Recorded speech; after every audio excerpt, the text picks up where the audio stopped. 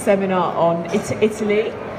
My name's Liz Rowlinson, editor of Place in the Sun magazine.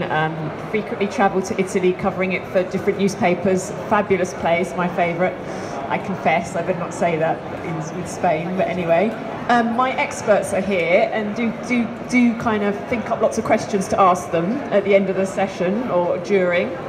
Can you introduce yourself, Alessandro? Yes. Hello, good afternoon, everyone. My name is Alessandro Gaglioni. I am a dual qualified solicitor. I'm qualified here in England and in Italy. And we advise Italian clients, of course, buying property here, and more important, international clients and English clients buying properties in Italy. We have an office in Rome as well. We are based in Temple, not far from here. Our stand is just there right in the corner, so if you know, after the presentation you have any further question, we will be more than happy to help you and to assist you. Thank you. Dave. My name is Dave Benton. I'm the owner of Vigna Verde SRL in Abruzzo in Italy. I've lived there now for 11 years. My stand is this one here, so if you have time afterwards, it'd be great to see you on there. Federico. Good afternoon. I'm Federico Ranuzzi de Bianchi. I'm from Italy, and I'm here to represent the biggest Italian federation of realtors, Fiaip. I'm very happy to be here. This is the first year for our federation. Our stand is right behind us. After the seminar, feel free to have a stroll and ask whatever you want regarding real estate purchase in Italy. We have some representatives of different regions, not all of them, but if you are interested, we can put you in touch with professional realtors, members of our federation. Thank you. Have you got your very useful brochure with all the regions in? Yes, of course. You should have one. Of course, I left without it. This is actually quite informative if you want to learn about the different regions, isn't it? I think. It's very handy. It's on two sides. On one, you find the focus on territories. That means you have a short presentation of some regions that maybe they are not so famous for British people, not yet. On the other side, you will find some listings as well on some different regions. So you can have, you know, take a look and feel free to collect it if you don't have it yet. Thank you. And I mean, your body, professional body, I mean, basically it's key to mention that estate agents in Italy are licensed, aren't they? Unlike in the UK. So you can expect a certain level of professionalism. Yeah, correct. Thank you for the question. It's very important to underline that in Italy there's a long path that a realtor has to walk, let's say, a long training course of around 200 hours, then pass both written and oral examination. And then the realtors must have insurance policy. So what we are focused on is to have professional people working in this field. That's why also our name is Fiaip. The last P stands for professional. So my suggestion is we have 10,000 members all over Italy in the 20 different regions. You'll find our members everywhere. So my advice is to look for professional ones. Thank you. And if we sort of take the property hunting process from the beginning, what do you advise people about? I mean, I presume people are coming to you keen on the Abruzzo, but then you've got to hone down your location and think about what type of property. Can you give people some pointers? Yeah, I think definitely the most important thing is the old thing. Everybody says location, location, location every time. A lot of the regions in Abruzzo, I'm going to talk about, in Italy, are very large regions. So for instance, Abruzzo, where I work, is a similar size to the 4 counties of Yorkshire. So it is a huge area to cover. So when you're on the internet, and this will be for each area in Italy, when you're on the internet, it's easy to find 100 houses that you like the look of, and every day you go on there. I've done it myself when I was looking, and you find another house, you add that to the list, find another house, you add that to the list.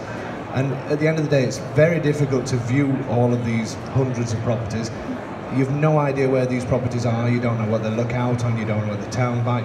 For me, the most important thing is to choose an area if you can, or choose 2 or 3 areas to see, and then go and have a look at the towns, the areas around that, and just try and close that down, because it's such a huge area and such a huge amount of properties. It's very, very difficult to see them all in one trip. You really need to find the area that suits you and the villages and towns that suit you. And should you try and find a lawyer before you start your search? How do you find a lawyer, and what can you expect them to do for you in the process? Yeah, okay. Thank you very much for the question, basically. I would like to, first of all, clarify that Italy, of course, we have a different system, and we do have different professionals, of course, looking after you. In Italy, usually lawyers don't do conveyancing. This is not what they do. As Italian lawyers, I do what a barrister, for example, would do here in this country. In Italy, if you are looking for the conveyancer professional, you have to look for a notary. Okay, so the notary is the only professional entitled in Italy to transfer land. And it's very peculiar because basically there is only one notary overlooking the transaction, overseeing the transaction, and so you don't have your solicitor or the seller solicitor. You will be the buyer. I'm assuming here we are all buyers, and you have the right. It's not a legal right, but it's usually what happens in a transaction. You can choose the notary because you are the buyer, because you are supposed to be the weakest party. The Latins used to say, always say, caveat emptor, no? Buyer be aware. So you have the right to pick the notary, and you will have to pay also for the notary's fees. That is usually what happens.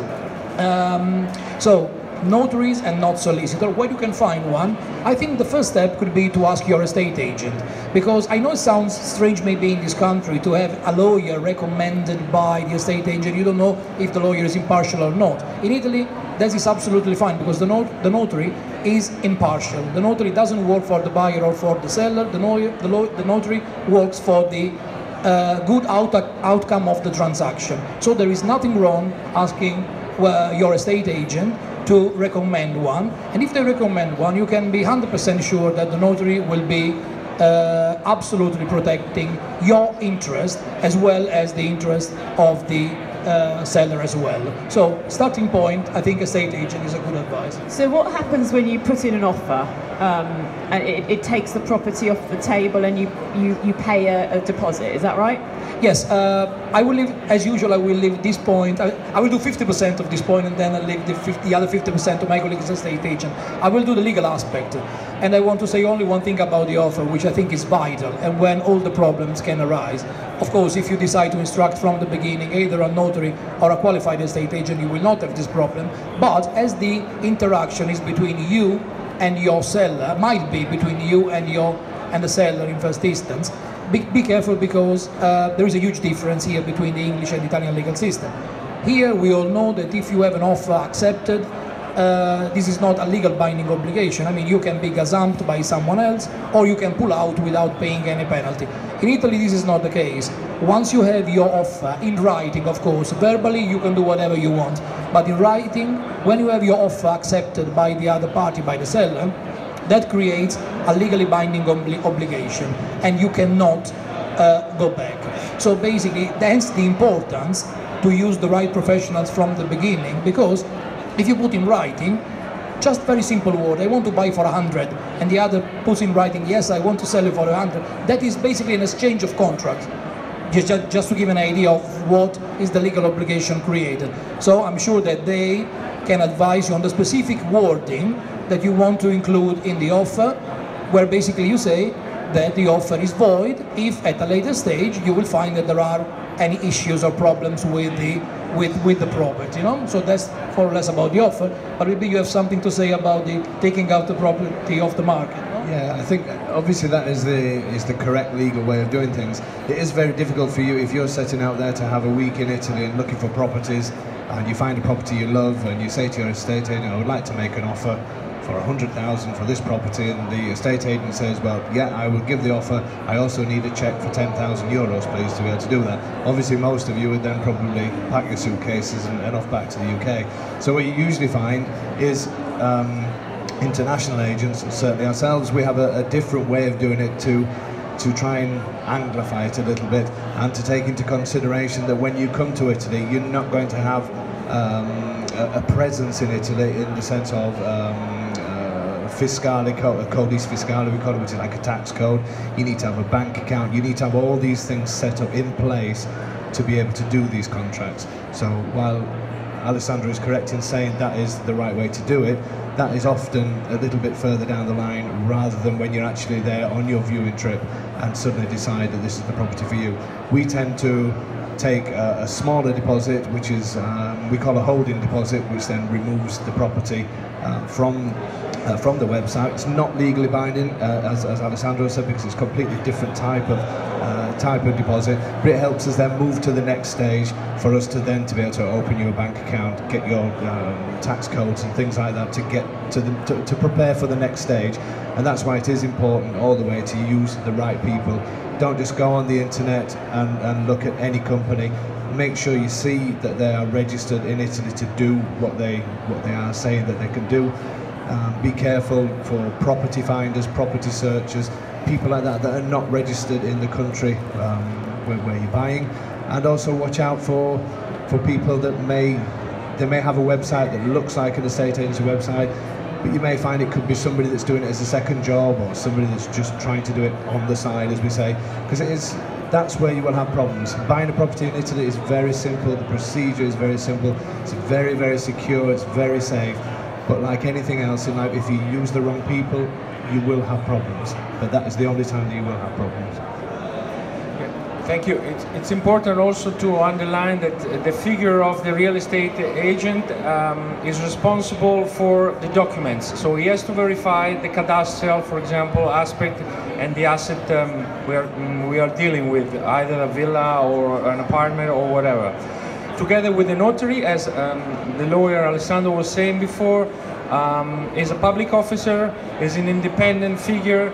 He is responsible and liable if something is not verified, together with the real estate agent, who is working for both sides, both the seller and the buyer. Might be strange for you, because in UK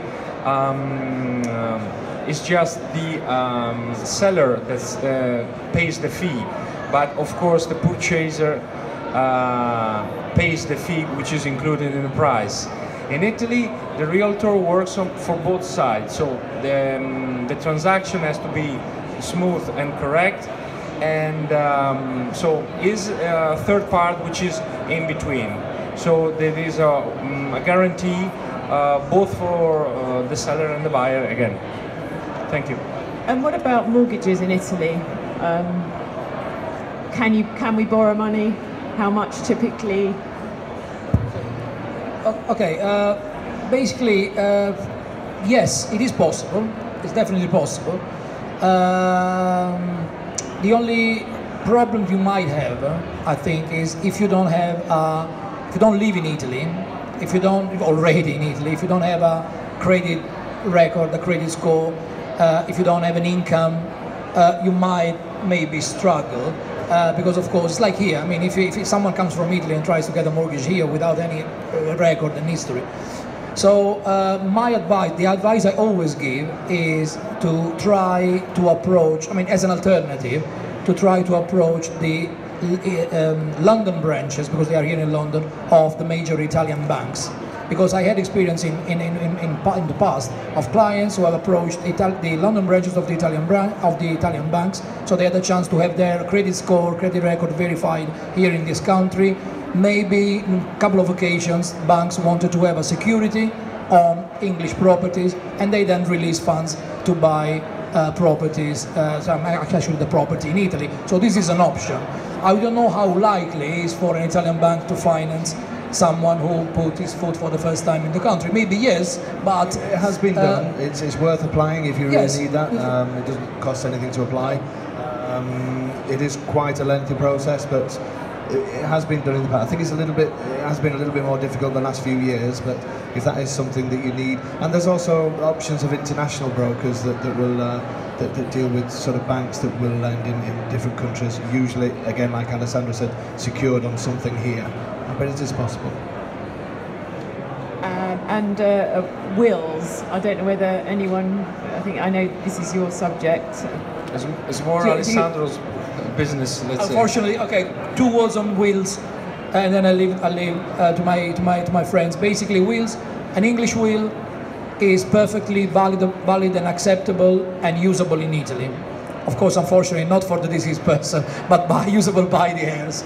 Anyway, so if you have an English will in place covering properties everywhere in the world, it's absolutely fine. Your heirs would be able to use it in Italy. My advice, for practical reason, I always advise to make an Italian will also, covering only the properties in Italy. Of course, you will have to amend your English will. Of course, your English will, you will have to cover only the properties, everywhere but except for Italy. You do your Italian will. I'm not going into details, but I'm happy to explain how to do the Italian will. It's very easy, very straightforward. You don't need a solicitor. You can do it yourself. And this will cover only the Italian properties. By doing so, when it will come the time, in Italy we say in 100-year time, the life of your heir would be more simple, because the will be in Italian already, will be in the Italian form, and the notary, again, the notary is always involved in Italy with property and inheritance transaction, will be familiar with the will, and the process of the probate in Italy, the equivalent of the probate, will be more smooth and simple. I think it's quite important as well to add to that if you do nothing with regards to wills for properties in Italy, there is a set of rules in place where basically if you own a property in Italy, or let's say you're a resident in Italy, so you own a property in Italy, if you buy it as husband and wife, to give an example, and one of you passes away, it's not automatic that then goes to the surviving partner. It's usually shared 50% goes to, or 50% of the part of the person that's passed away goes to the partner, and the other is then split between any children that you may have. So it is important to know that, because in Italy you can't just write your children out of your will without proving that you've already maybe given them something else, or already you may have a property in England where you can prove that you've given your children something else. So it is important to write something down if you don't want that to happen, because that is the default, if you like, that it will automatically do that, and there's nothing really you can do about it unless it's written down. And you have to also give good reasons. If you decide for any reason that you don't want your children to have part of the house, it is important that you write this down, because it can be contested. Can I just say something? Because I just read on the newspaper yesterday that finally, in our parliament in Italy, they are discussing a new set of legislation basically to abolish this rule. Because you could have told me that 2 minutes ago. No, it will take place maybe in a few years' time, but because there's been a huge debate how it is, it is moral or not to keep this rule when you have like parents sent to care homes and they cannot do whatever they want with their money, because they must leave a share of their assets, a share of their inheritance to the same kids that send them to the care home. And maybe, yes, that's why this huge debate mounted, and now finally went to Parliament and they are discussing. And my personal advice, because I'm involved here in the Italian community, so I see many Italian immigrants, because I still call out, because English, when they go abroad, they are expats. Here we are immigrants, so basically Italian immigrants, and they have this problem, and they cannot do whatever they want. They are sent to care homes, and they must leave a share of the asset to the kids. And my personal opinion is, of course, this is something that needs to be abolished, and hopefully this will happen. But at the moment, Dave is absolutely right. Actually, you can do the will. You can do the will. You can say the will. I want to leave everything to my cat, for example, or to my dog, as someone does here in England. The will is valid, but can be easily challenged by certain category of people, like children, husband, wife. That's the other thing to remember as well, is if this has happened to us as well, where a married couple, the husband passed away, they don't have children, so his part actually went to his brothers and sisters. So it was left that it was husband and wife together. Husband passes away, and the husband's part only got passed so much to the wife, and the rest, as I say, to brothers and sisters. So it's something that you have to consider. It's very simple to sort out, as Alessandro said, but it's something, don't just leave it for another day, because it can be a problem. Yesterday we had quite a few questions about different areas of Italy. Sardinia was of interest, Sicily. Can you just flag up the sort of who's here so people can... Here we have in our stand some representative of Sicily, for example, of Tuscany, of a region of Rome area, and of Milan area as well. So they are there, so my colleague will be happy to help you out if you would like to have some more information about those regions. In the brochure you find also some focuses, as I was saying before, on some other regions, for example Sardinia. We don't have agency here because there was not room for everybody this year, but we can easily help you out and put you in contact with our colleague in Sardinia or other areas if you are interested in. So feel free to come to our stand and maybe leave your details, your email, and then we'll get in touch with you. And in Emilia Romagna is an area in here that you come from. It's very important. I'm from Emilia Romagna.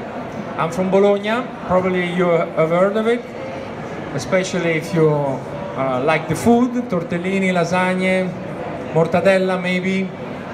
Yes or no? Okay. But why, don't be shy. Why the food might be wonderful, but why might people buy a property there? But first of all, because we have a very nice lifestyle. The pace, the rhythm is a little slower compared to other hard-paced regions or cities like Milan or Rome, for example, that are more comparable to London. So if you're looking maybe to have a second place, a second home in Italy, I think you should consider, to pick the right place where you can relax and maybe see yourself in the future spending your years in a more relaxing pace with a good quality life and even more affordable, by the way. Bologna is strategic, not because it's my city, but it's 1 hour from the seaside, 2 hours from the mountains. We have a very important airport rising every year, so we are facing an impressive increase in terms of tourism. We are half an hour with the bullet train from Florence. Did you hear from Florence? Firenze? Yes, I guess so. And 1 hour from Milan. So we are very well connected. And the Abruzzo, which I've been to, it's a fantastic area, I agree. It's right in the middle, isn't it? Yes. Why do people go there? I suppose it is off the tourist track. It is famous for tourism. It's famous for Italian tourism and other European countries. It's a little bit more. What can we say? We don't have a Firenze. We don't have a Venice. We don't have a. For me, Abruzzo is more of a lifestyle.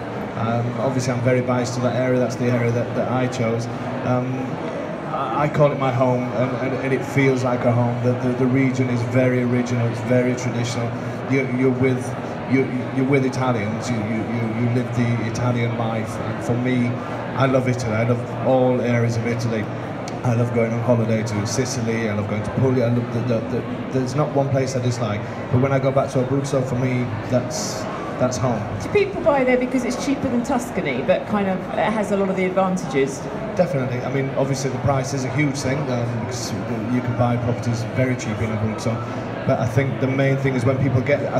Sometimes people think that when they see a detached property that would be 400,000 or 500,000 in Tuscany and they see it in Abruzzo for 100 or 150, they usually think there's something wrong with the area, because usually that is the case. The great thing is when people come, they see the beauty of Abruzzo. Most of our properties are half an hour from the beach and 45 minutes from ski resorts. So you can imagine the different types of terrain that you've got in such a short amount of kilometres. Which airports serve it? At the moment we have Pescara Airport, which flies from Stansted direct to Pescara, and it is expanding at the moment. But it's very, very easy to fly into Rome Roma is a simple drive to the border of Abruzzo. It's less than 1 hour, and it's a fantastic drive. It's a motorway straight through the mountains, and it's so Rome is easy. Ancona, which is in the Marche, is also very close, and also Bari and Naples are all within a couple of hours drive. So where do Romans have their would you have a holiday home in the south? Where would you pick? No, I was saying something. I would say something else because my opinion doesn't count because I'm not an estate agent. I'm just a lawyer. So but I support Rome, of course, because it's my city, and of course I love here. That's my home now. But I'm missing Rome very much. South of Italy, I think. My personal opinion, Calabria is a very interesting place. A very interesting place because is full of natural beauties. And there are some new developments that I know of they are doing. So check, and it's not of course it's not Puglia, which is maybe a little bit more expensive. It's a little bit it's still I think affordable, and they have some very new developments as I said. So check out for Calabria. That's my personal opinion. But I don't know what's the weight of my opinion because I'm not a market expert. It's just my personal opinion. People do listen to lawyers every now and then, don't they? Of course, those clients actually Google what they want to hear from me, and then come to the office and say, listen, can you please tell me this, and this? The answer, not the question. So I tried myself to give my opinion. I think it's important because there's not one place which is the best in Italy. We all have our history, we all have our different tastes, and our roots, which are very important, where we raised and everything. But Italy is incredible because it's made up of so many different places with so many different culture and history and landscape, food. You just drive 30 kilometers from one place to another and you face a completely different scenario. So my first suggestion to all of you is to visit Italy. Once you find a place you fall in love, maybe you decide that there is the place to look for a house. Internet is a tool, but when you see things in person, it's different. Yeah, and I have to say a lot of Italian estate agents, some of their photography is not great and they don't show off to the full beauty. Obviously not your own properties, but I just think sometimes they don't promote them very well. That's true, isn't it? I think the thing is, when an Italian is buying a property, they look for a completely different set of things than what somebody does that's looking to buy a holiday home or a retirement home. We find, obviously we have an estate agent actually there. If we have Italian clients, they're more interested in how many square meters, how close it is to work, what it's made out of, who constructed the building. It's to show a photograph to an Italian that's the last thing. They view the property at the very end. They're interested in the facts and the figures. One of my business partners, when we go out to view properties, if he goes out on his own, the photographs that he brings back are just terrible. They're just sometimes he doesn't even take a photograph of the outside of the house because he would just say it's just a normal house. It's 10 of the bathroom. Anyway. But that's just it's just a cultural difference, and that's usually why. They love new builds, Italians, don't they? We love the crumbling wrecks and renovating, but.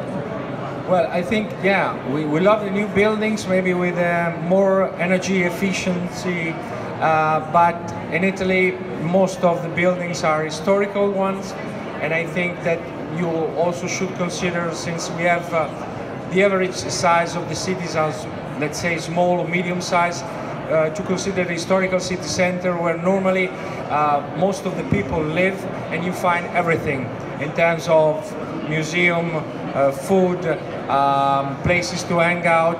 So it's different compared to, let's say, London, for example, which is a huge city and people live outside the city center. So in the city center of the cities in Italy, we just find historical ones because we have to underline that they are protected by law. So it's nice because the scenario doesn't change. You can refurbish if you need to, and you have to follow some rules. But parking's a nightmare if you have a house in the historical centre, isn't it, generally? Sometimes you just don't need the car. Maybe you park in and then you use the bicycle, you walk. Yeah, but of course parking is difficult sometimes. Plus, after the food and wine, any exercise you can get, believe me, is welcome. And Dave, on the new homes, I think a good thing to say from a legal point of view is that one of the stories that you maybe you find on the internet is that what happens if you buy off plan and then something happens to the company, to the builder, maybe they have an issue, they go bankrupt. Now this is very safe in Italy because it's compulsory for builders to take out an insurance. Okay, so if anything goes wrong with the business, you will not be affected because they must provide you, or they must take out an insurance. So don't be afraid to ask. I mean, your advisors will do, but of course to check them because they have an insurance. So if anything goes wrong, you will be covered. This is compulsory for new houses. Yeah, that's important to remark it. True. Any questions for the panel, or you can come and talk to them after? Now's your chance.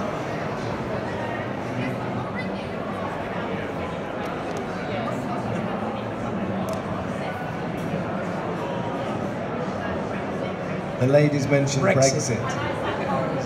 It's very hard. It's Sunday, we're not allowed to speak about that. You're an expert.